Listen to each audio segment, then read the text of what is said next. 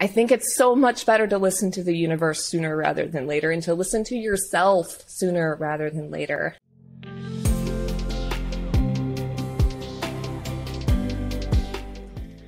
Hey everybody, welcome back to Tales from the Journey. I am Stephenie Zamora, your host, and I am very excited because today we have a dear friend of mine, Sarah Hockett. She is the creator of Sorry for Your Boss, as well as ExploraSTOry Studios, which is the production company for this podcast. And she's just a kindred spirit. We actually met working in a very toxic and burnout focused environment.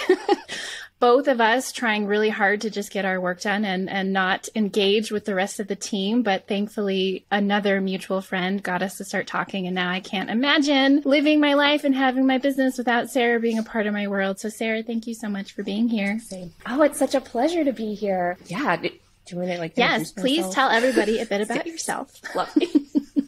So I'm so happy that you and I met. Again, just like you said, kindred spirits, multi-passionate individuals who can do all of the things, but not people who necessarily should do all of the things, because we were both people who were never really giving ourselves a break. And I think that that's common for a lot of people who are multi-passionate. With that, I'll give myself a little more of an introduction. I'm Sarah Hockett. I am a multi-passionate entrepreneur myself. I am the founder of Sorry for Your Boss, and I am a career clarity and confidence coach there for multi-passionate, super creative, or neurodivergent people. Not exclusively, but a lot. With that business, we work with a lot of people who might have a ton of interests and not know how to forge those into one career path that makes sense for them, because we've all heard so much of the you should do this and you should do that, and it's never you should run 3 businesses, which is the path I took, but that's okay. And we do a lot of unlearning and things like that too. In my other business, I work in audio storytelling, where I help people to tell their stories through podcasts, audiobooks, and through voiceover. I think that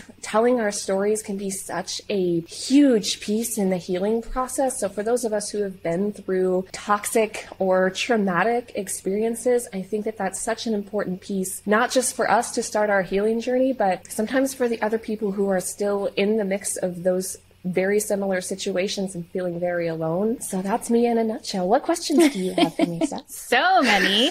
I'm really excited that you're here, because the work that you're doing, everything that you're doing, I love, because you're right, multi-passionate people. We've talked about this before in our personal conversations of how many instances we've worked with people, or we've had people give us the feedback of, you have to choose one lane. And that always pissed me off and frustrated me. And I said, oh, no, I don't. And I love that you are the same way. And you make art. Is that right? That is right. I also have a third business doing resin art, where we do a lot of really creative, fun things with resin. Sometimes we do furniture. Sometimes we do wall art. We do textured beach pieces, and just really fun, colorful, vibrant things to bring into our spaces and make them a little happier. I love it. And again, I'm so excited for you to be here, because you are a great example of how life sometimes frequently shapes us very harshly and exhaustingly into the person that we need to be to really do the work that we're here to do. And so you have this incredible journey.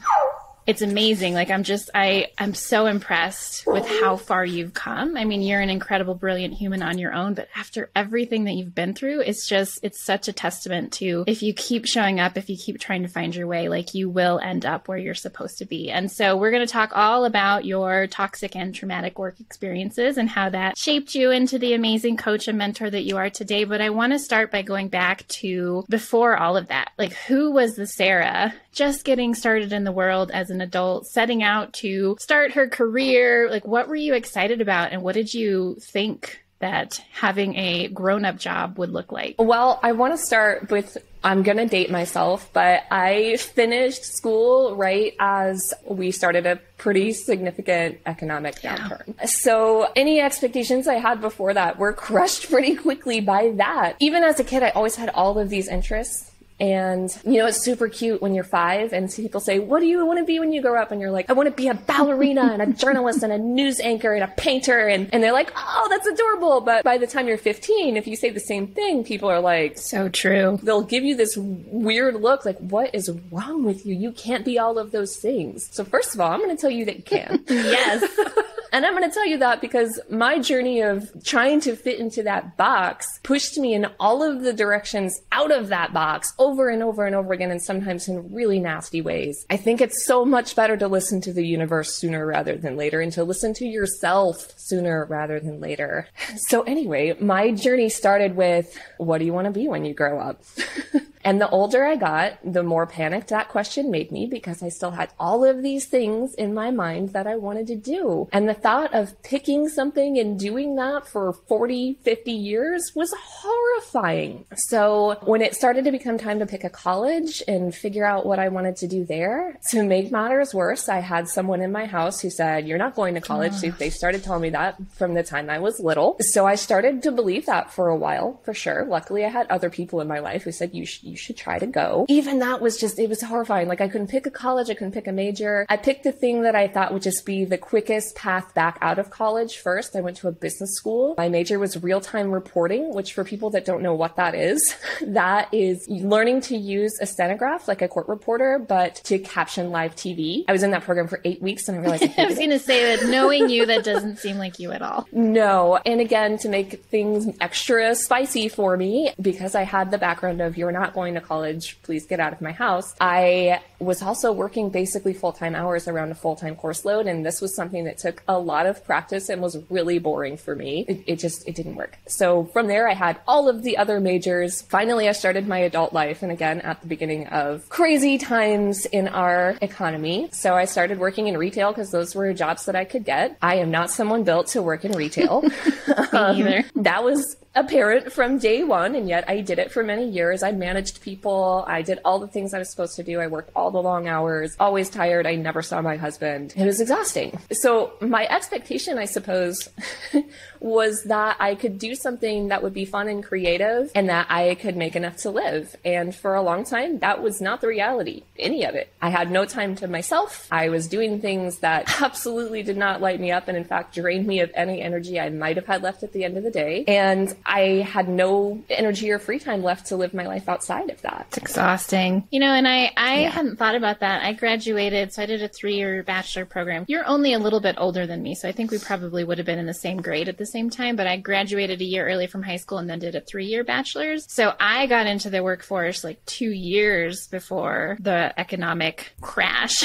and was actually trying to start my first business with, I guess it was my second business, with my then boyfriend and business partner. And so we experienced that, but I can only imagine how difficult it was to be, just trying to like, well, I need to get out of here and I need to make money and this will do. And then to be like thrust into an economy that just was falling apart.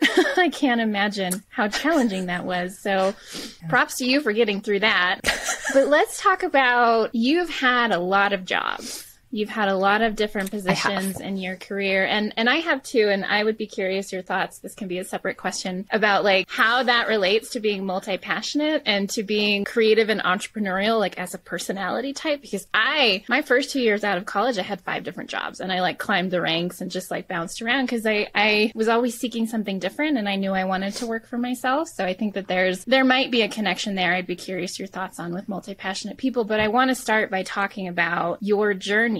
And I'm going to let you choose because you've had so many experiences. And if you want to share all of them, that's great too. But walk us through all the jobs, all the different jobs you had and the different ways that they were toxic. Because this is really important, I think, for people to hear because not everyone realizes they have a bad boss or they're in a toxic environment. And I think it helps to hear that from other people.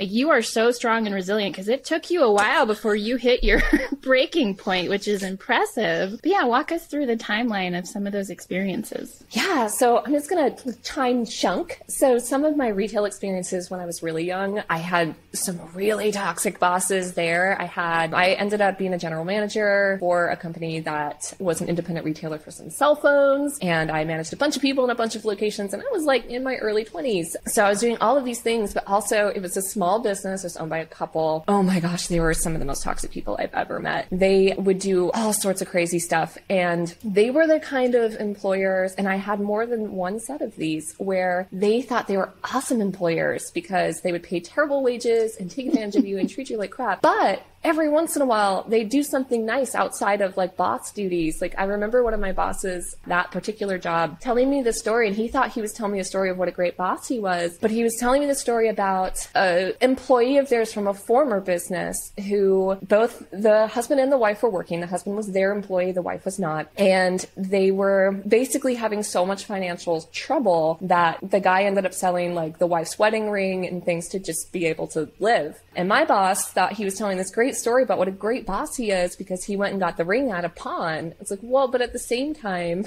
your employee wasn't making enough to live with a 2-income household that he had to pawn his ring. And these are the same people. I had like an experience once where my one boss was cleaning at one of our locations, and I came by after she had bagged everything up in trash bags, and she said, hey, can you go take this to the dumpster? Sure, no problem. Take the trash bags, take them to the dumpster. A week later, she says, I can't find the credit card machine. You must have thrown it out. And it became a whole thing until like many months later when I left, she wouldn't give me my last paycheck because I quote, threw out the credit card machine, which turns out they found later.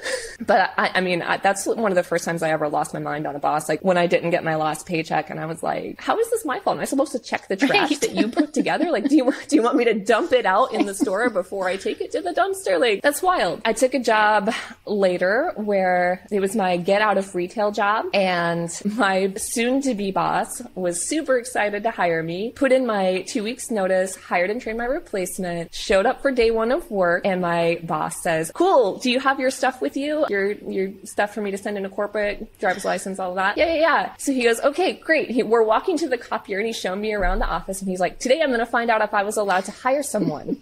Oh no! Turns out he wasn't. Wow. They let me work there for about 3 weeks, and then I had no job. I got laid off because he wasn't supposed to hire me in the first place. I worked at a job once where I started part-time. I got offered another job after I had been there for a couple months part-time. And after that couple of months, I got a job offer for a full-time job. And I said, hey, I really need to have a full-time job. So I have this job, or if there's something you want to do here, I really do love my work here. What do you want to do? And they thought about it and they offered me a full-time job. And they said, okay. It should have been a red flag from day one when they said, in 1 year, we will do an evaluation. That's when you'll become eligible for a few vacation days. And we'll do an evaluation to see if you can get a raise. And I want to mention this was a copywriting job. This was skilled work. And while I was there over the course of the year, I took on a boatload of other responsibilities. Not only did I do the copywriting, I did all the editing, all the final say for everything went through me. I started taking on marketing assignments for other clients of theirs. I started doing photography for other publications of theirs. My boss had a political career. I started writing all of her speeches, all of her stuff for the newspapers, managing city projects. And so at the end of 1 year, first I should mention my father passed away when I was 11 months in, and I did not get vacation time. Jeez. And at 1 year, we sat down and we had an evaluation. They started with, you are so awesome. You can do anything. It's so amazing that you've been here. Like, we just love having you. It's so amazing. You do all the office manager stuff. You do the marketing. You do the copywriting. You do graphics. You do all of the things. But we're not going to give you a raise. And I was super confused. I was like, why? And the answer made me update my resume the next day. She said to me, because it's not our fault that your husband likes to play video games. He should be able to support you. Yeah. I was like, I mean, I'm not sure what my husband likes to do in his free time is relevant to my raise or my performance here. Like, first of all, he's carrying all of our insurance. I have no benefits here. You're paying me less than a McDonald's worker right now for skilled work. Any of that has no bearing on my performance. Like, you're not paying me enough, and that's that. Like, I don't have benefits. I have barely any vacation days. I didn't get paid when I had to go take a few days to go across country to my father's funeral. Like, it's not okay. No. These were also employers who would think they were great employers, pat themselves on the back because I could barely afford to live while I was there because I wasn't making much. And it was about a 20-minute drive from my house across highway. So one day my car was parked out front and my boss said, hey, looks like you're driving around on Maypops. And I was like, say what? And he said, your tires look like they may pop any second. And I was like, oh yeah, I know, but I can't afford new ones. So it is what it is. So they bought me like 2 new tires so that I could go to work without any interruption in my work. But again, it's one of those things like my husband and I both work full-time jobs. It shouldn't be an issue where I can't afford tires for my car. And you're really good at what you do. Like, this isn't an instance. Like, I feel like sometimes it's easy for people to make assumptions of like, well, you must not have been that good. Like, you must not be as good as you think you are. And granted, there are people out there that see themselves differently than they actually perform, but like, you're really skilled. And I don't know what it is. We have the same thing where it's like, we can do all the things and have a history of doing that when, like you said earlier, like, we should not, you know, like exactly. It would actually be okay if we just did like the one job description. I had one job where I absorbed in the first month that I was there. I think I was hired to be a graphic designer, ended up taking on a development role. They fired the copywriter and I took that over. And then they fired the project manager and I took that over. And I asked about a raise and they were like, well, you're not working anymore. And like, well, we gave you like more that like we negotiated with you when you were hired. I was like, I am doing 4 jobs now. Like I have actually replaced 2 whole people. And yet I kept on doing all the things. So I get that. I mean, like from that job, this is where it starts to really get worse. So from that job, I left because of the whole your husband plays video games. Unbelievable. Wild. But the next job that I had, this is where things really started to like, the universe was like, stop, you need to go do something else. Stop. I took this job in the hospitality industry. They hired me for one job. A month later, they promoted me to their director of marketing. Within the first 3 weeks that I worked with their director of marketing, like I have numbers to back my stuff up. That's why like it definitely, stuff like that makes you take a big hit in your confidence. Like maybe it is me, maybe I'm terrible, but I've always been able to look at numbers and be like, look, it's not, I don't think it's me. At least not for some things. Within the first few weeks that I was there, our website traffic increased by like 300% almost. There's like 287% increase in our web traffic. During the first 2 years that I was there, I was constantly micromanaged. They kept telling me like, oh, maybe we just need to like get you a boss. And I trained like 3 people to be my quote boss, where they weren't really in charge of me, but it made them feel better because they had that person to talk to and not me. I think fundamentally at this place of business where I worked for 6 years, the fundamental problem was just a big personality clash between myself and the bosses. So I think that it started there already, where it was like, ooh, we don't really want to talk to you, even though you're kicking ass at everything you do. We need like a middle person, even if they don't know what they're doing. I 3 times trained people to be my boss. And like some of those times, like we would get stuck in silly things where it'd be like, you can't send an email until I've approved the fonts. And it's like, I'm using our brand fonts. So one time I literally just went rogue. I was like, I know this is the thing I'm supposed to send. I gave them the chance to prove it and they didn't. And I was like, we're going to miss a lot of money if we don't. So I sent an email out that hadn't been approved. And I definitely got in trouble for that. I don't recommend it, you know, like, cause I understand their side too, cause I've been on the other side where it's like, why would you do that? But at the same time, that same email for over a year was generating income, and we made like $150,000 from that one email, because that's what happens when you let people, like, if you have employees, you need to trust and empower them to do the things that they are experts in. Within that same position, I then had a review. They gave me a big raise, gave me all the praise. Oh my gosh, everything's been awesome, blah, blah, blah. And then a few weeks later, after the raise, my boss says, hey, can we meet really quick? Sure, of course. So we jump into this quick meeting and she says, hey, as you know, we sold sister company XYZ. Yes, I'm aware. The director of marketing for that company, who had only been there a couple of months, he was fresh out of college. He's a lovely human being, so not his fault that this happened. He's a lovely human being, but he was inexperienced both in that industry, in that, not just the industry, but in that field as well. They said, well, so-and-so, the man boss, really likes him. So we want him to be your boss. He's going to take your job and you're going to work under him. Cool. Super. Super. Oh, love it. So for a while, pretty much nothing changed. He came and he made about twice as much as what I made while I was still doing everything. Fast forward about a few months of that, and I got another job because right? Of course. Why would you stay? Exactly. So I got another job. I literally had my entire desk packed up at that place. I had everything packed. I was ready to just walk out immediately because my time there had been terrible. And I tried to keep calling a meeting and nobody would meet with me. I'm talking like I was ready. Like I had everything out of my desk. I had like my phone packed up back in the box, everything. And my office was back by the elevators at that time. And my boss was getting ready to leave. And I said, hey, can we talk really quick? And I pulled her into my office and I said, look, this is how it's been going. This is unacceptable. I'm not going to work like this. Like, I think it's time for me to explore other opportunities. This is just not working for me. And she panicked. She was like, no. Like, don't do that. Oh no. And she was like, can you just let me talk to man boss and we'll see if there's anything we can work out. I understand why you're upset, blah, blah, blah. I leave for the day. I go to meet some friends for drinks. My phone is ringing off the hook the whole time they're trying to call me. And so finally I text her. I'm like, hey, I'm off right now. Like, I don't want to have this conversation right now. Yeah. So, which I never had there. The entire time that I worked there, I was working all the hours at burnout levels. Like I was there early in the morning and I was there after everyone at night and I was exhausted. So anyway, the conclusion that we came to with my two bosses after that meeting was, well, you're already helping us with all of this social responsibility things that we've already been doing. You've been helping us with those things for years because, hey, I was taking on everything. Ha ha. We're getting ready to start a nonprofit and we think you'd be the perfect person to lead it. It just makes sense, blah, blah, blah. So I thought that sounded pretty good despite the issues, which I still have no regrets, but I also should have known that when the problem is a cultural fit, you can't fix that with a different position. But I did. I decided to take that and I declined the other job. I took my phone back out of the box, put my things back in my desk and, pressed on. I started that nonprofit from scratch for them. I mean, I'm talking like helped write the bylaws, filed for the nonprofit status, helped get the board together, helped grow it. And I did that for 4 years. The last year that I was there, honestly, the last year and a half I was there was terrible. Yeah. It was terrible. I loved my job because I loved the work. I was getting to help people. We were doing great things until we weren't. So the last year that I was there, the only thing that we did was a fundraiser. I would show up to meetings because at the time I was working remotely, but the office was about 30 minutes from where I lived. So I would come into the office for scheduled meetings and no one would show up.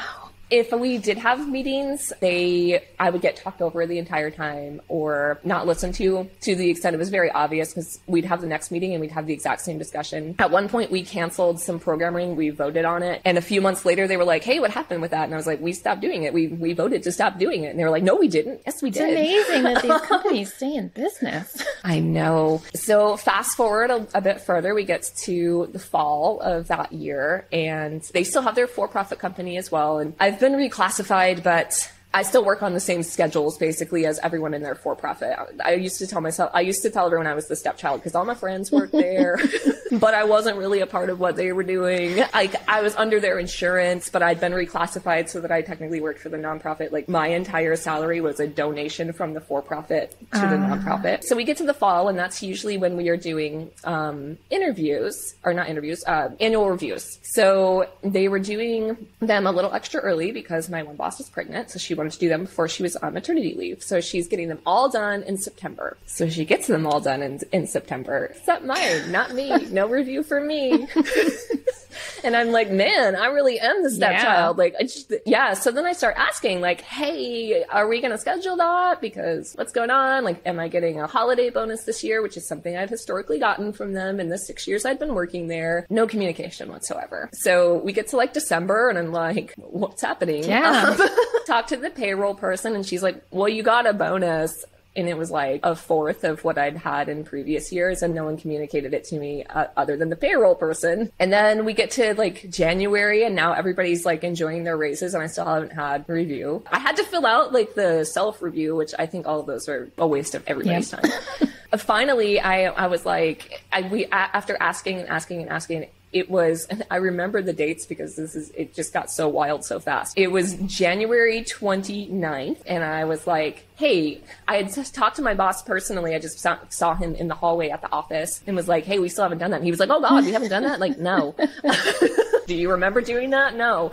I sent a text message finally on that day on January 29th of that year and said like, hey, I still haven't had my review. We've reached the point where this really isn't okay. There's been no communication. I know something's up. Can we please just talk about it? And I even was like, I said something along the lines of like, I know this isn't you or something like that. Like, because there had been a general feeling of not being very professional from my female boss the entire time I'd known her, but still, like, we'd never done that before to anyone ever. Like, I'd been there for that long and I've never seen anyone miss their review and not get a pay raise. So her response was, "This is not a good way to start the review process. I will get to it when I get to it." Whoa, attitude. Whoa.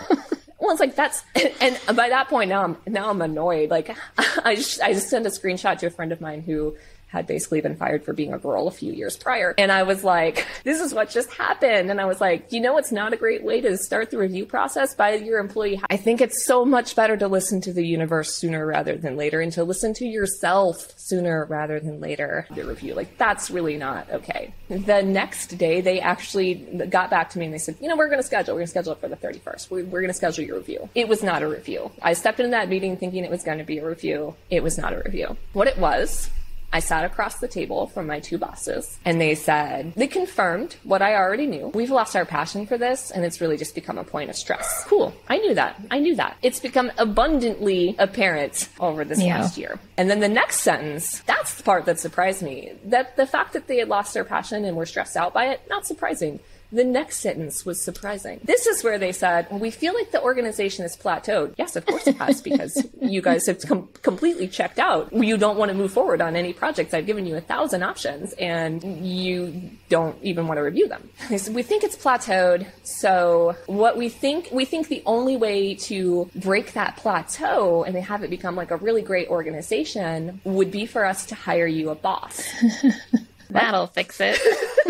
Great idea. I didn't even know what to say to that. I said, you know, if you've lost your passion and the only way you're going to get it back is hiring someone else, then that's what you should do. I tried to be supportive of this because, again, honestly, I love my work and I wanted to continue doing my work. And at that point, I didn't care what that looked like. Sure, I was like, seriously? But at the same time, I still just really wanted to keep doing my work. I wanted to get back to doing my work. We hadn't really done the work that I loved for the last year while they were checked out. I called a friend of mine who they knew as well. And I was like, can we just talk privately? And he'd worked in nonprofits for a very long time. He'd always been someone who was wonderful for me to get advice from along the journeys of all of the things, and just all around lovely human being. So I was like walking around in our parking lot because I didn't want anyone else to hear me, of course. And I'm talking to him and I'm explaining what happened. And I'm like, look, I just got out of this meeting where I sat with them and they said they've lost their passion and they're stressed out about it. They think that hiring someone new is going to fix it. And if that's going to fix it, sure, but I have concerns that that's not going to fix the problem. And he was like, oh my gosh. And he was like, well, if someone's lost their passion, that's usually a new person isn't even going to fix that. But he had a lovely consultant who's like, if they're open to it, I know this person who is amazing at consulting with nonprofits and helping them tell the story better and understand the blockages better and look at things from a different perspective and help them move forward in a more meaningful way. Do you think they'd be open to that? And I was like, I don't know. We're kind of at a weird point right here. I'm not sure what they're going to be open to. And he's like, well, let me just connect you guys. Why don't you talk? So I called her. We had a lovely conversation. She's a lovely human being. I did run it past my bosses and they were like, yeah, let's bring her in. To my surprise, I honestly didn't think that was going to happen. So we brought her in and she confirmed a lot of the things that I've been telling them for the last year. Like, whoa, as far as nonprofit numbers, you're spending way too much on this one event. It's stressing your staff. It's doing all things. You should just sort of consider getting rid of this. No. And then they told her the same thing of like, we really think what we need to do is hire Sarah a boss. Here's our outside perspective now. And she was like, are you kidding me?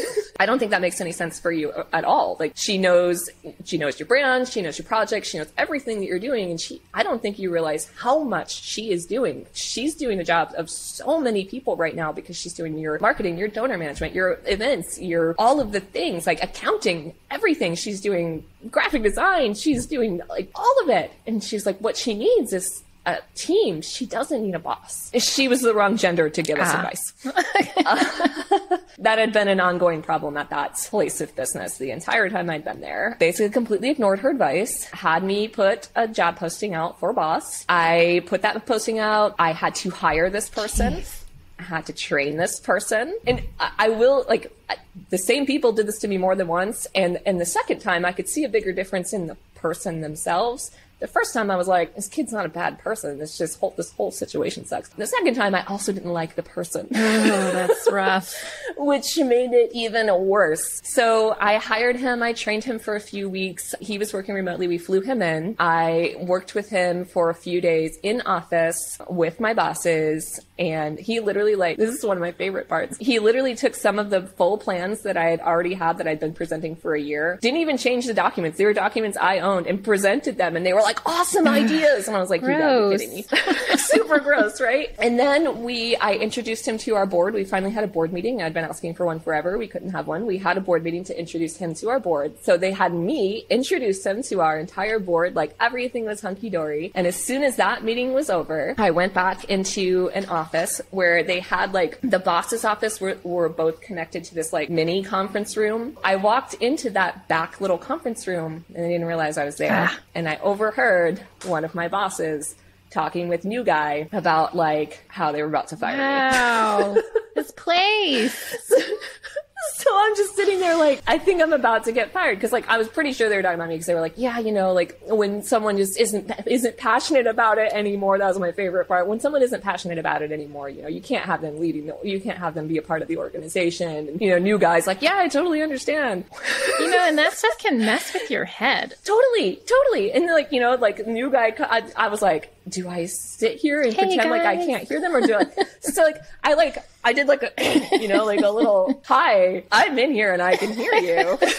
And then silence. And I was like, yep, they're talking about me. So, you know, new guy comes in and he's like, hey, do you have the passwords for like this account, that account? And I'm like, yeah. And I just proceeded to give him passwords knowing I don't know when it's coming, but I know it's coming. And then my female boss comes in and she's like, hey, can we talk for a second? And I was like, yeah. My male boss never even bothered to come into the room, couldn't face me. I honestly wasn't even sure I was being fired. She was like, you know, it just seems like you're not very happy lately. And I think we need to make sure that you can be happy. And I was like, what does that mean? Please use your words more precisely. What? I don't even know what that means. And she was like, well, we just don't think you're happy here at XYZ organization. So, you know, we're not going to like let you go broke or anything. By the way, after 6 years of working there, they gave me 3 weeks severance and thought they were being super generous. Yeah. I went to go grab my stuff. My mail boss was there and he again panicked. He didn't think I was going to be in there. It's like he didn't realize I left my stuff in there to go grab it. And he was just like, I'm sorry, was all he said. And I was like, it's fine, and left. And after that still wasn't my rock bottom. It's like crazy to me that wasn't. Like, keep going though. I know. This broke my heart in so many pieces because, again, I loved the work. And I wanted to continue doing that kind of work. So what I did was I reached out to someone else, a competitive company for their for-profit business. And I said, hi, CEO of this competitor's company. I have been working for the last 6 years at this company. And for the last 4 years of that, I've been doing the following thing. And I think you're set up to do this even better. And did you know that these are the following benefits that it would be for you to do these things? I honestly thought I'd never hear from them again. Within a couple days, I heard from the CEO and he was like, yes, we want to do that. We want to do that with you. Let's do it. Let's talk about what that looks like. Why don't you fly out here? We'll meet. We'll talk about all the details. Cool. Great. So I get there and there were red flags from the start there also. I get there and they're like, well, we don't want to do that thing right away, but what we would like to do is we don't want you to go anywhere. We want you to be with us. So we want to do this other thing that we just created. It's brand new. And we want to have you lead that thing up while we wait to do the other thing. And as soon as we're ready to do that thing, we'll have you do that thing. Okay. Yeah. Right. That sounds cool. I show up for my first day of training there and they were like, oh, by the way, you should know that there's this guy in your training that was doing your job before you. And I was like, well, I thought this was a brand new job. And they were like, well, so they're like, don't tell him that that's the job that you're doing because that's the job he was doing. Oh my God. I was like, okay, weird. So on my lunch break of that first day, I'm like just sort of sitting in a roundabout spot and they're like COO or something that wasn't the COO. It was like a high up person who had been with them from the beginning. It's a big company now. She's like, hey, are you Sarah? And I'm like, yeah, that's me. Who are you? And she was like, let's talk. And I was like, okay. And she pulls me into a room and she's like, hey, all the stuff that you've just been hired to do, the CEO person actually asked me to do a while ago. So I've been doing that stuff already and I don't understand why you're here. And I was like, cool. And over the course of the week that I was there, I had several conversations that were like that. I had another person be like, who was leading up the training, grab me at a different lunch on a different day and be like, hey, I know why you're actually here. And I know that you're not supposed to say anything in the class because so-and-so is here and they were doing the job before you. And she was like, honestly, I think you'd be great. But also CEO, when he gets ideas in his head, he hires people and he should never hire people because the people he hires, he then gets bored with and they don't stick around. And I was like, well, I'm very sticky. I'm like, no problem. Great to hear. Thank you. Yeah. So fast forward 5 months and I got laid off from that job. They decided to do mass layoffs. And so they got rid of tons of people all in one day. And I was one of the last. Myself and one other girl were the last ones that were on the list. I found out by receiving an email said, hey, we're sending your last paycheck here. And I was like, say what? And during that time is when things got really bad. The period after that, because I couldn't get unemployment because in Florida, unemployment is terrible. But also if you have filed a claim within 1 year, you can't file a new claim. You can only do the remainder of that claim. So I had like 1 week left of unemployment at that point and then no income. I sprained my ankle that same year, like very badly. And it was my right ankle, so I couldn't drive or anything. Sarah needs a hug. The day that I sprained the ankle, I was supposed to go interview with an old friend of mine who was like, oh my gosh, we super missed out on hiring you when we had the chance, but I have something open now. So like, let's meet. He's like, I'm going to be in Florida, which was where he was going to be in Florida was like 5 hours away. So the original plan, I was supposed to drive out like the 5 hours, meet him, stay with his mom, who's lovely, and then drive back. Well, I sprained my ankle the next day. So my husband took off work. He drove me the 5 hours. We had to drive back the same day because he had to work the next day. But at any rate, I get out there and I'm super excited. He's telling me about the job. And he's like, these are the things that I want you to do. And it's like basically be second in command at his large global international company. And then he was like, I was like, cool, what's the pay? And he was like, oh, I think it's like $13 or $14 an hour. I was like, oh no, yeah, I can't work for that. Not for that kind of position. Like I can't do that. So we drove the 5 hours back and I was completely disappointed. And I had so much trouble for a little while after that finding something. I've been someone who never had trouble finding a job, but I literally just reached my breaking point and I wasn't really trying the way that I had been. I then had a series of like the rejection letters and each one of those got more and more disappointing. And I had a series of interviews with a company where the CEO was actually aforementioned friend who gave advice and was a reference on my resume for all of the things. And the decision finally came down to that person. And I thought, got that one.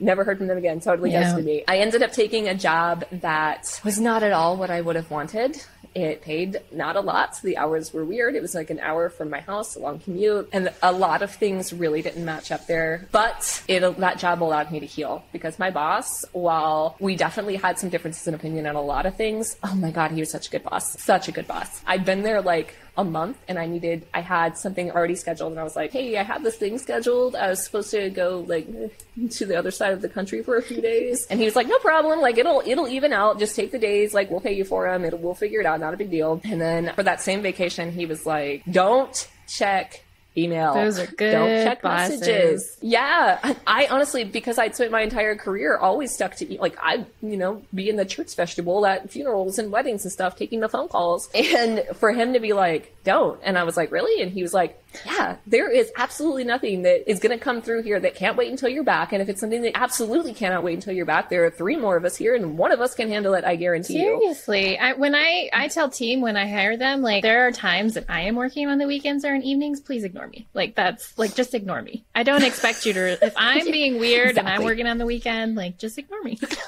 Yeah, absolutely. So while the first week at that job, like I was very, very, very miserable, like very miserable. Like taking that job, it was someone who knew a former employer and pay-wise, responsibility-wise, all of it felt like stepping back in my career 10 years. While my boss was lovely, the board there was not. Yeah. And the board there treated me like a stupid kid. I'm not like a narcissistic or conceited person, but some of them like, you're giving me advice and I've done far more in my short life than you have in your longer one. Like Like, your resume consists of one thing that you've been doing for the last how many years. And like, while you are awesome at that one thing, like, guarantee you're awesome at that one thing. Like, other things, maybe you shouldn't be giving advice on those things. Again, like, while there were definitely, the first bit there was very, very rough for me. I had a hard time accepting that, like, this is my job now. And it hurt in a lot of ways, but at the same time, like I said, that job allowed me the time and the space to heal and to understand what a good boss is and a good team is. Because not only was my boss great, we had a small team there and they were awesome. Always there backing each other up. You know, it's one of those journeys that, like, you hear about it and you almost question if it's real, because it's like, just gets worse and worse and worse. And it's just, again, it's incredible to me that the end of that, it was 6 years total, right? The one job with the nonprofit. Yeah. That wasn't your breaking point. And I want to talk, if you're open to it, a little bit more about your breaking point, because you shared that in the intake questionnaire, that there was like a really dark moment, like a really, I just don't think I can do this anymore moment. Are you willing to share more about that? Yeah, absolutely. I think it's important for all of us to share those really dark moments, because I think it's, like, as I said at the beginning of the story, the whole reason I do the audio stuff is to help people tell those stories and to help us feel connected. During that time, one of the things that kept me grounded during the whole of that time, all of it, when I was sitting at a desk at the 6-year job, or when I was driving back and forth to I feel like I just took a step backwards 10 years, I was listening to audiobooks and I was listening to podcasts and I was listening to other people's stories. I definitely reached a point when I took the bad job, not the healing job. I don't want to say it was a bad job. It just felt like such a step backwards from all the things that I had done. I took that job, and within the first few days, I felt so bad that I was literally raiding my medicine cabinet to see what I could take to just end it, truly. Yeah. And I found a bottle of tramadol in there, and I thought, if I don't feel any better by next week, I can't do this. I can't look at my life for the next unknown number of months, years, whatever, and feel like this. Which, again, the irony is that's the job that healed me. The job that felt so bad at first is the job that healed me. But I will also say that a big part of that healing journey was the vacation that I wanted to take when I was there for a month, was to go to a conference that I had planned on going to for months, and then I almost didn't. Luckily, my wonderful husband was like, you should go. Like, we do not have the money, but put it on a credit card, go. He's great. So I went, and that was really the biggest jump start to my healing journey, because the organizer, the event was Everything Conference, which is backed by Emily Wapnick, who, if you've never seen her TED Talk and you feel like you have all the passions, she's amazing. Check it out. She's amazing. But I have to throw out huge props, not just to her, but also to her event organizer, who I am going to give her a shout out. You know her too, Vanessa Tharp. She created such an amazing event space there. There was no small talk. There was no bullshit. We've all been to conferences where it's like, time together. Nobody wants to have that conversation. It was participant led. I actually led one of the things myself. I did Zen art, which is something I was teaching when I was doing a lot of my resin art still very heavily, where it's relaxation through art. There were a lot of other ways where we got to learn from each other. But the big thing was no small talk. We could sit with each other, and like, someone sat down next to me and was like, I caught my husband cheating this year. And I left, and now I had to start over with nothing. And that gives me goosebumps. That's such a powerful space. Yeah. And before I knew it, I'd spent the last 2 years, 1 year, trying to pretend that everything was okay when it wasn't. While I was job hunting, it was like, I didn't get fired, I just left. Because that's what we do. Like, I'm super duper, like, I had my social media full of like, I'm at the beach today. It's lovely. Hashtag blessed. I don't do hashtag blessed, but that was the spirit of it. The typical. Exactly. From the outside, you wouldn't have known if you didn't really know. My husband was terribly concerned about me, but I'm sure. But anybody else would have thought like, oh, she's living the life. But in that space, and like, I had a moment where I was talking with someone. We were in little breakout groups from someone else's session, and I don't even remember how the conversation got there. And what I said to this person was, I am so worried that all of the best things that I'm going to do in life, I've already done, and that I've peaked, and I'm never going to do anything that good again. And luckily, that person is now a lovely friend of mine, and she was so supportive and so lovely. And over the course of the few days that conference was, I'd now told so many people, I got fired from my job and this happened and then I got laid off and now I'm in this job that makes me want to cry every night. And when I started telling people the real truth, my real story, oh my gosh, it was like a weight was lifted. It's so freeing. Yeah, I have goosebumps. That is so powerful. And I know Brene Brown talks a lot about shame and how when we shine light on shame, like it stops having that pull and that power and that heaviness. But it's really hard to do that. It's really hard to be like, I'm not okay and this happened. And, you know, these things that we're taught are shameful, even though they're not. Like, people get fired all the time. People get laid off all the time. Like, people fail at things all the time. Life happens in so many ways, and we all have something that we're terrified to talk about. And I know for me, like, I didn't have any spaces like that. I was lucky that I had friends that we don't small talk. But I remember there was a period where I decided to answer every question honestly. Like, I would go to the grocery store and the cashier would be like, how are you today? Right? Like, that's what they're supposed to do. And I'd be like, I'm freaking horrible. I can't pay my bills. And, you know, this happened and how are you? And I'd say like 8 out of 10 of them would say something back, like something real. And you could tell that for both of us, even though it didn't make our life any better, there was this like lightness of like, okay, like other people are out here struggling too. And this is normal. And I don't have to go through the whole, I'm great. How are you? Because that, for me anyways, that killed me a little bit more each time to pretend like I was okay. And my healing, like I was very vocal. I was writing all the time because I couldn't help it. There were still a lot of places where I couldn't tell the truth. When I was going through my bankruptcy, when I wasn't making any money, you don't broadcast that when you're running a business, you know? And so when I wrote my book, like there was a lot of that was really powerful and healing and helpful too. But I just think it's so important. And you've said this before, to talk about the way most people would tell that story is I had a string of bad jobs and it didn't go well. And, you know, it got really hard and for a little bit and then it turned a corner and it's like, no, it didn't. I want to hear about the time that you were rummaging through your medicine cabinet, like, so that I don't feel crazy because I've had those moments too. Exactly. And I think that too many people tell the end of the story, but they don't tell all of the things that the universe shoved in their face over and over and over again to push them to where they are. For me, I think that the major lesson was, hey girl, you need to take a break. Like, you need to stop working at this pace because this is not healthy. You're always exhausted. It's affecting your health. Just stop. And I think that that's the message that I was getting over and over again. Stop, take a break, stop, take a break, stop, take a break. And now I listen to that. And weirdly, things have gone so much smoother now that I listen to that. Funny how that works. I think anyone who is multi-passionate and has that like overachiever piece, you know, whatever trait that comes from, because I definitely have had that too. It's like when you realize you don't actually have to work so hard, it's a little bit of a mind fuck, like, because you've spent so much of your life like busting your butt, and all of a sudden it's like, oh, I can actually prioritize my joy and my self-care. I can say no to things. I can have boundaries. I can do less, and things can be better. Yeah. Well, the important thing with that is so many of us that have been at that go all the time start to tie our value into productivity, and we start to feel guilt and shame when we're not producing. Even when it's like, oh, I'm going to take the time for myself and do the thing. If we haven't processed all of the junk behind that first, we're not going to actually enjoy it, because the whole time you're thinking, well, I should be doing this, or I could be doing that. Like, and you're not really truly turning off and actually feeling joy when it's always in the back of your head, the things that you should be doing.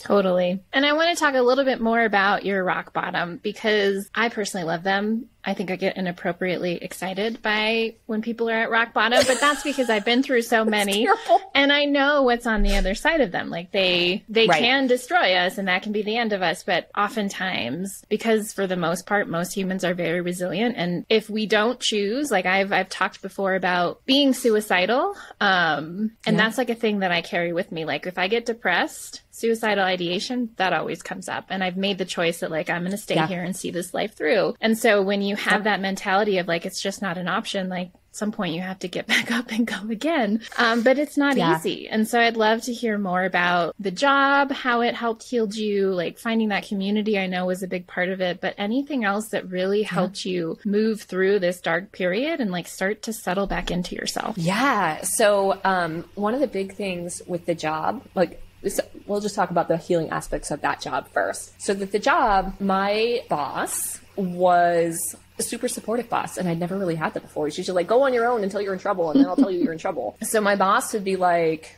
we would start every week, every Monday. We had a meeting that would last a full staff, because our full staff was 4. We would have a full staff meeting every Monday that would last between 15 to 30 minutes max. This meeting, we would go around the table and he was leading the meeting. Sometimes we would just chat and he'd make jokes and stuff and be fun beforehand. But then we would go around the table, each one of us, and he would say, what are you working on this week? What do you need from me? How can I support you? And he would genuinely like follow through on the support. Like, that makes my heart happy. I've never had that happen before. I know, he was so lovely. I felt terrible when I left there, but it was time to move on for a variety of other reasons. But it was amazing. I didn't spend all of my time wrapped up in meetings. And I was always supported. When I very first started, we had a phone there that rang nonstop all day, every day for all of the things. We had a front desk person and we would all cover off and on as she was at lunch or, doing personal things, whatever. But he made it known from day one, like, if you ever have someone on the phone who is yelling at you, who is being completely unreasonable, you just say, hey, hang on. I'm going to get insert boss name. And he's like, you give them to me because that's my job. Like, nobody's going to talk to you guys like that. For like events and stuff, I did a bunch of events while I was there. That man showed up at every single event and helped with all of the setup and made sure everything was going smoothly. It was never just like, oh, you figure it out, which was what I was used to. And like, we were at one of the last events that I did there and it was a big one. And he was like, okay, how can I help you today? Like, he was like helping me unload stuff and help me set stuff up. And I was like, what is this?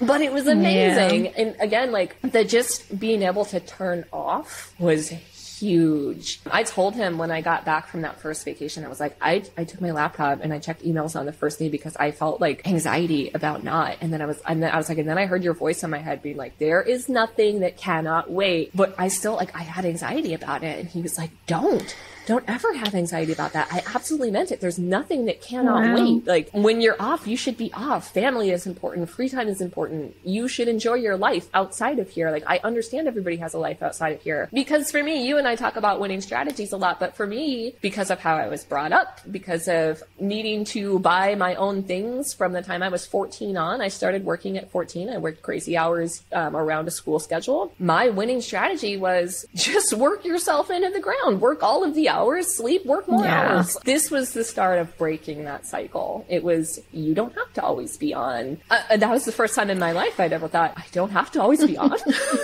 Yeah. I've had moments like that where you're like, I've been living in this world this whole time and that's not the only world to live in. What? Yeah.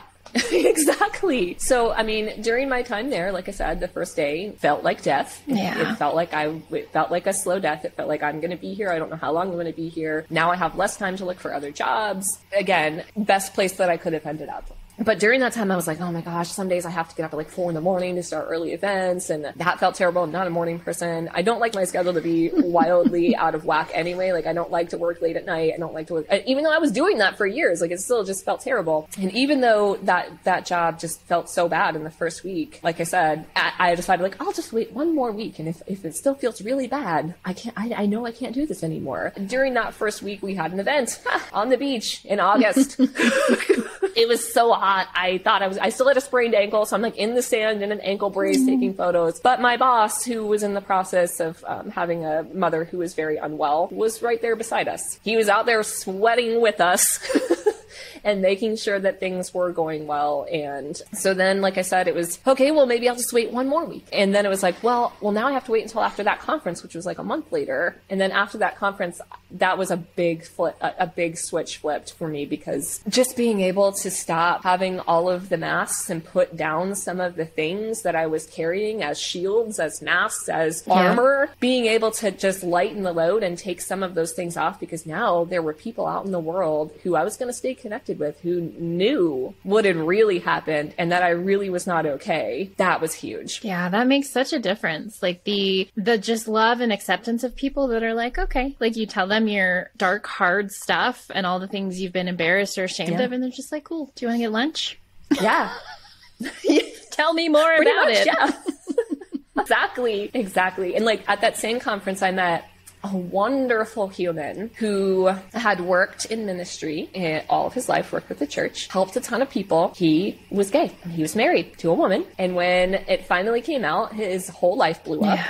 And I remember him sharing, I don't even remember what the tattoo was, but he was like, I got this to always remind myself, no matter how hard it is, to always be myself, because even when it's hard, that's still better. And I was like, hey, I have this one. Nevertheless, she persisted, which I got at the time when I was working at the 6-year job, which, as I mentioned, was not very female friendly. I had a couple other people that went with me, and I looked at that every day that after that I still worked at that job. Like, okay, we're not very woman friendly here, but I can keep going. I can keep doing this. So having those kind of connections with people too, I was like, oh, he got a tattoo to commemorate, you know, his own work and life stuff. And I have mine, and he and I hugged after he shared. And I was like, oh my gosh, I have this one for this reason. And, you know, it's making those kind of connections that I think really, really makes a difference. Absolutely. And I want to say one thing about Good Bosses before we transition into how you started doing the amazing work that you're doing and what it is that you do. Yes. And you've met my best boss of all time. I guess you guys maybe only on the phone, but I think what I want to say about that is, like, I went into the workforce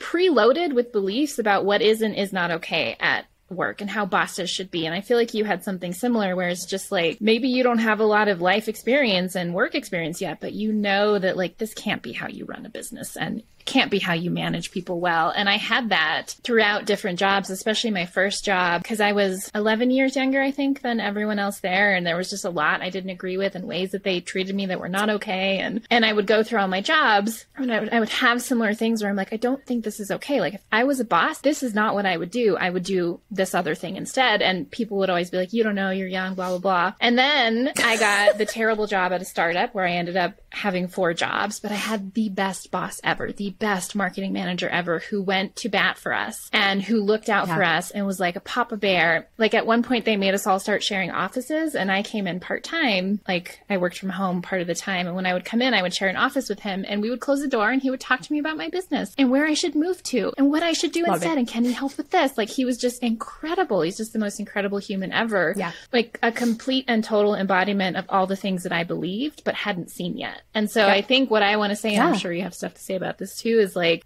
if you're in a bad job and you have it's a terrible environment, a terrible boss, like, I don't care if it's like your first 6 weeks working in the real world, like, trust your gut on that, because I didn't experience it until 5, 6, 7 years into my career, maybe. Lucky. You know? Yeah, very lucky.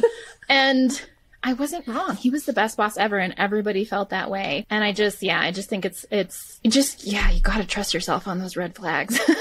Yeah. I mean, like, on that note, since I was in my early 20s, I always was some form of the boss, whether it was the top, because I've been there, or it was like middle management. The people that worked, I always treated my people that way. And my people were always learning, growing, thriving, making, like, hitting and exceeding their goals, doing awesome things. So it just made sense to me to work with people in that way. And, like, even now, I still have former employees that will contact me and be like, hey, this just happened. What do you think? Or, hey, I just got offered this and this. What should I do? And actually, that was part of my journey towards where I'm at now. It's like, look, I got so many people that will show up out of the woodwork that I knew years ago, and they'll be like, help me. What do I do with my career? And I was like, well, if I'm giving this advice, and I love helping with those things, like, I should help more people with this. Like, because I had to machete hack my way through all of the things, I'd really love it if I could pave that path for someone else and make it a little smoother, you know? Absolutely. And let's talk about that. So let's talk about how, because you're so good at this, and I've seen you do this when we work together with people that were under you. I see you do that as a friend. Like, you're so brilliant, for one, but you're also the level of genius that you have around team and hiring and finding your right career path and, like, negotiating, standing up for yourself, the red flags. You're so good at when people send you stuff and you're just like, nope,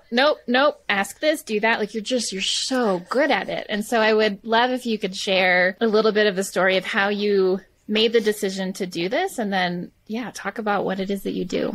Yeah. So literally, one of the things that I ask every single client is like, what do people come to you for advice on? And for me, when I ask myself that question, is like, for as long as I can remember, all of my adult life, people would come to me and ask for advice on career stuff. It's like, do you think I should do this? Or do you think I could do this? Or do you think this is possible? Or I just got the following email from my boss. What do I say? All of those things. And again, like I was just saying, like, sometimes it would be people who I hadn't talked to for years. It'd be former employees who would show up years later and be like, oh my gosh, this just happened. What do I do? So when I started after I finally had healed from some of my own things and started climbing back out, and I started looking at my winning strategies, but I also started looking at what am I good at? What lights me up? How do I want to show up in this world? Who do I want to help? And when I started looking at all those things, the pattern was so obvious. I was like, I need to help people through their career stuff because I already have been. I've been doing it for years.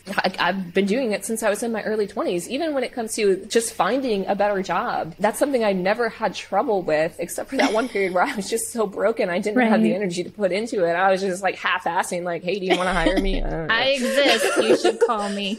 Yeah, pretty much. But I remember back during the very beginning of my career when I was talking about everything crashed and my sister-in-law lost her job. She got laid off. She was like, oh man, like, I don't know what I'm gonna do, blah, blah, blah. And then I remember I ended up being in a position where I was switching jobs a few months later, and she was like, well, you're gonna be fine. Like, you can convince anyone to hire you for anything, even if you've never even done it. And I was like, yeah, that's true.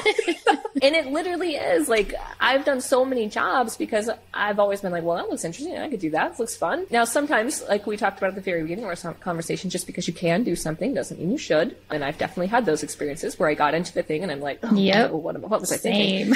But I've always been good at navigating the office things, finding the jobs, negotiating offers, negotiating pay raises, aside from that one where everything went wild.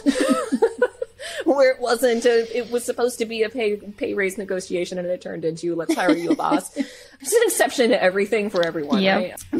But always known what to do in all of those situations. That's why I was always able to go from job to job, whether I had experience or not. Have someone be like, yes, I've been hired on the spot for so many things. It's ridiculous. And I tell people that and they're like, who gets hired on the spot? Like, and I'm over here like, who doesn't? That's not a thing. And when I really started thinking about all of my experiences and the bad ones and the red flags that I knew they were red flags, and I was like, but I just want to do the good work.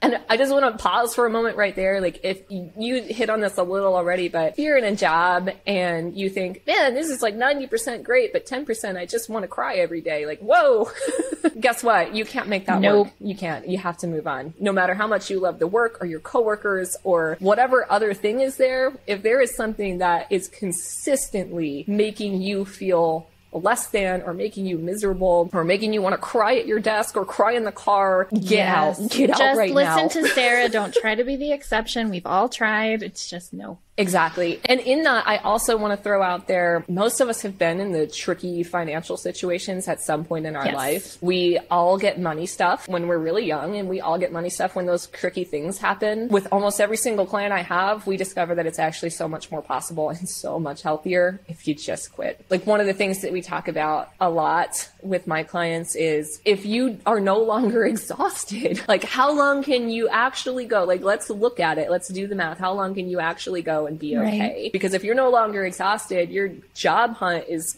cut. The time for that hunt is cut significantly because you're not exhausted. You're showing up as your best self. You're not spending all of this time and energy working on this stuff. So you can focus on what you really want, how to get there, and actually show up for your applications and your interviews as yourself, as your best self, not this version of you that's been beaten into the ground by a job that doesn't appreciate you. 100%. And you can like suss out the other red flags because you're not desperate to get away from where you are. Exactly. I mean, like, when you have the options, it's not like, well, I have to do this. I have to do this right now. You can ask the questions that get at company culture because it's really important. And I think even employers are starting to realize more and more how important that is. Not everybody, but more employers are starting to realize that. And some of the things that employers say that they think are making things sound good are also starting to get out there more and more, so that you can start to understand that they're red flags. Like, everyone knows at this point, if an employer says, we're like a family, that you run like hell. Yes, run. Run. Well, I really want to keep talking to you because there's so much brilliance you can share. And I'm almost wondering if it would make sense to have you back for an episode on being multi-passionate, because that is such a big topic. But for now, to wrap things up, tell people where they can find you, how they can learn from you, and how they can work with you. Yeah. So you can find me if you want to find all of the things, I'm just going to list all of the things. If you want to find all of the things, you can find me at sarahhockett.com, Sarah with an H. If you want to look into career stuff specifically, if that website is sorryforyourboss.com. I'm offering right now my 30-day career clarity challenge. If you go to that page, you might find an extra fun little nugget on there. Wink, wink. We'll link that in the show notes. I don't know that one off the top of my head, but that one actually gives you an exercise to do for 30 days to help you really, really understand what you do and do not want in your life and in your career. I'm a big fan, but I'm also biased. And you also have all of your incredible books and your coloring book. Oh, yes. We'll link those as well. I have several journals. I have a journal planner hybrid, especially if you're feeling in a weird place right now. That one's super excellent for helping you stay on track and get to know yourself a little better. And if you're just feeling like you hate your job right now, I highly recommend my Fuck Work coloring book. It's very cathartic. It's the best thing ever. to color those words in when you're feeling like everything is trash around you. Even when it's not, like, I don't want to say everything is trash around you, but I know how it can feel that way sometimes. And that's a nice, fun little way to cope. I love it. And I love and adore you. I'm so glad that our toxic experience led us to each other and that we get to be a part of each other's worlds. And I'm just so grateful. I'm so grateful for the help that you give us with the podcast because you're incredible. And I love doing it. I love that you're doing this work because it's so needed, especially right now. Like, so many people are burned out and wanting to make changes with everything going on in the world. And so it's such important work. So thank you for being here and for sharing. Thank you for having me.